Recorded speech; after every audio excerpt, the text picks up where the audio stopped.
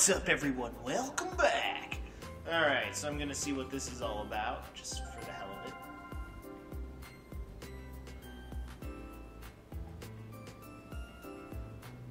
Huh.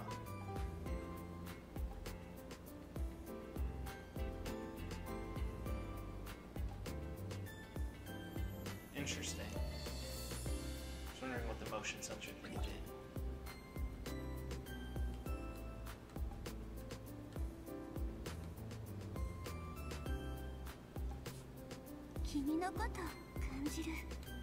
Okay, so I guess this basically just lets you do whatever then, without doing the massive thing or whatever the hell it's called. Okay, interesting. Just want to check that out.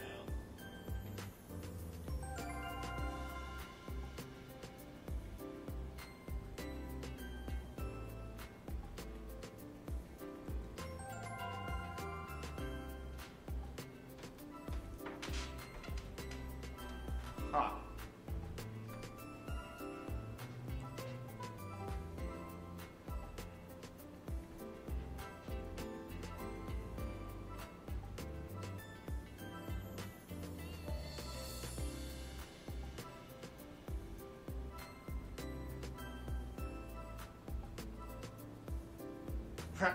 It's kind of cute.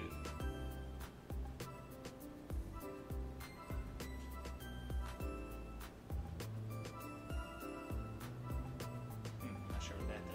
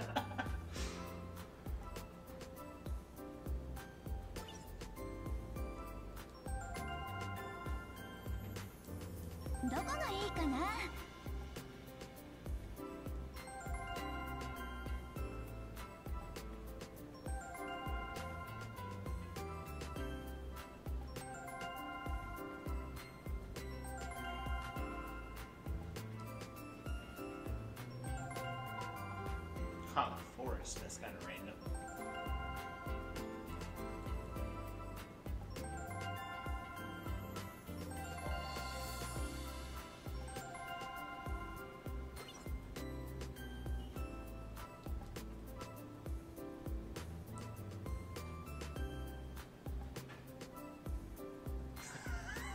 That is fantastic.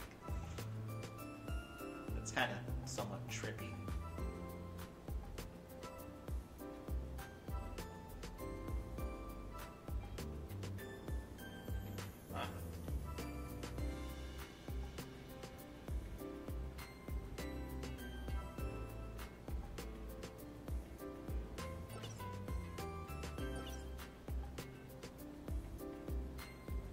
Okay, so yeah, there's different things you can do with this game. I gotta say, as far as my first impressions overall, it's actually kind of an interesting use of the Joy-Con's HD Rumble feature.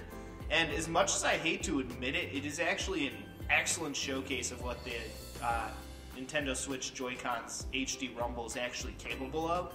So if you guys are curious about like how good the HD Rumble is in the Joy-Cons, definitely pick up this game, because as much as I